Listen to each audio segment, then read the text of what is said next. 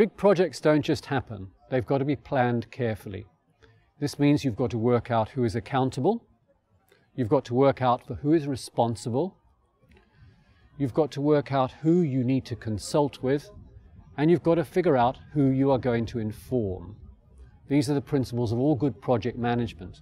And if you invest some time in them and do them properly, it'll be really worthwhile. Appropriate risk management is a central part of all good project management. This is particularly true for learning analytics. The reason's simple.